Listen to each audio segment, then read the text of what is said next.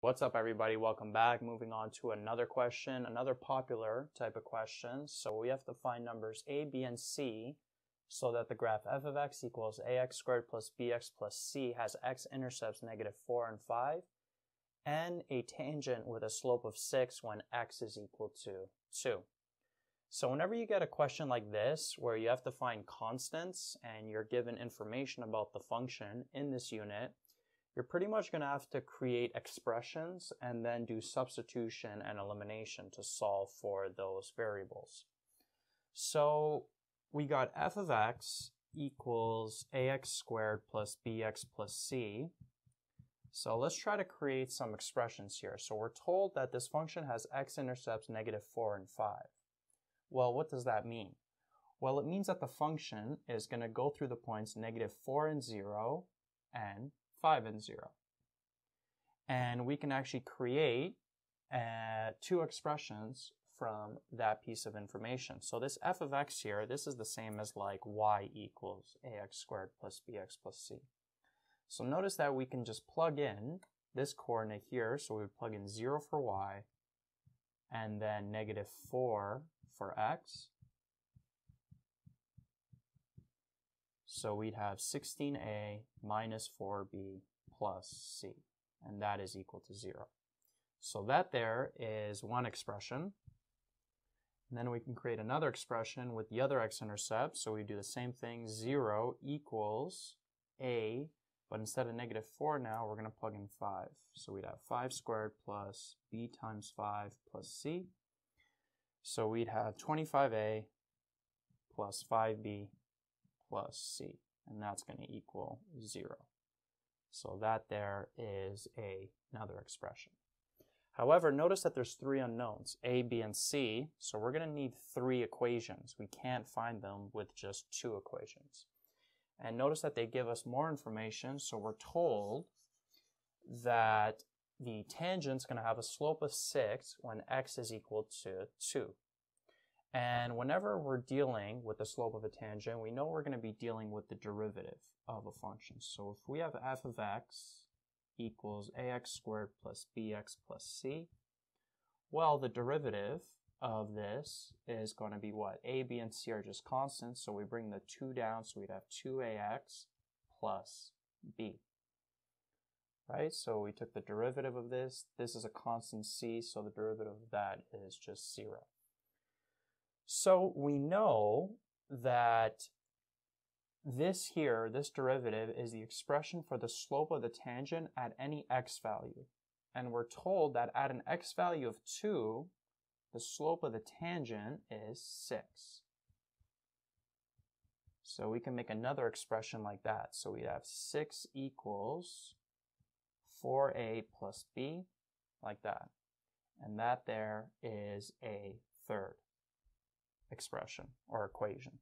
So we got 3 equations, 3 unknowns, and now we can solve for a, b, and c. So we got these 3 equations, 3 unknowns. How are we going to solve for them? Well, there's a bunch of different ways we can do this. One way that I was thinking is maybe we can isolate for this b here. So we'd bring the 4a over, so we'd have 6 minus 4a equals b. And then we can plug in that expression for b into both of these equations, and then we'll have 2 equations in terms of just a and c. 2 equations, 2 unknowns. However, what I'm going to do is, because these c values are by themselves, I'm going to subtract these 2 expressions. And I'm going to do 2 minus 1. So expression 2 minus expression 1 in order to get rid of those c values. So we'd have, let's write expression 2 on the top. So 0 equals 25a plus 5b plus c. And then we got 0 equals 16a minus 4b plus c. So I'm going to subtract this expression, the first one, from the second one. So 0 minus 0 is just 0. 25a minus 16a gives us 9a. And then 5b minus -4b gives us 9b, because those two negatives would turn into a positive. C minus c is just 0. So 9a plus 9b equals 0. We can divide everything by 9.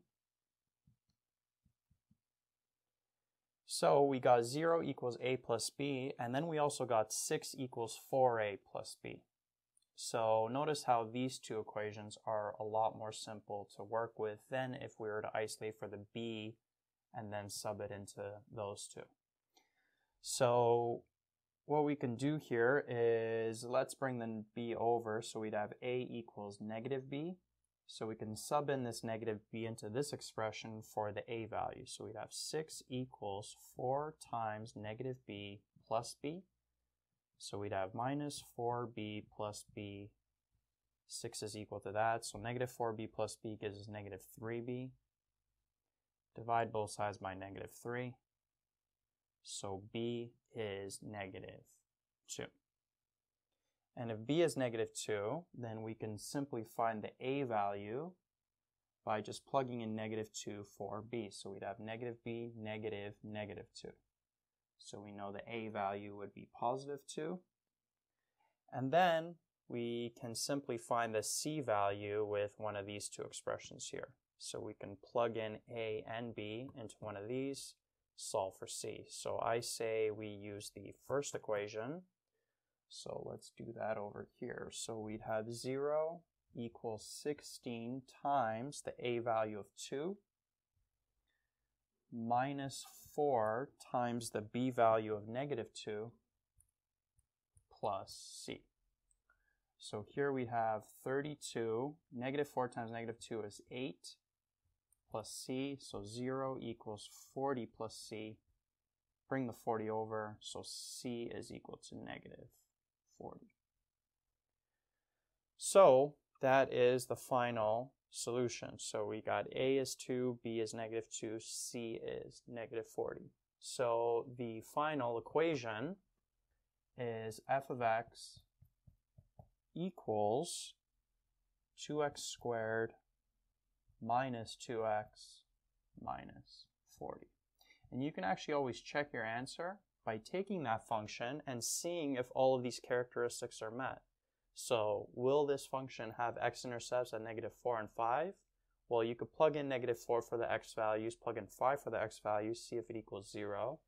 And then, does it have a tangent with a slope of 6 when x is equal to 2? Well, you could take the derivative of this, then plug in 2 for the derivative, make sure that you get 6, and in both cases, it will work out. So we know, we can be pretty confident that we got the correct equation or correct function with the correct constant.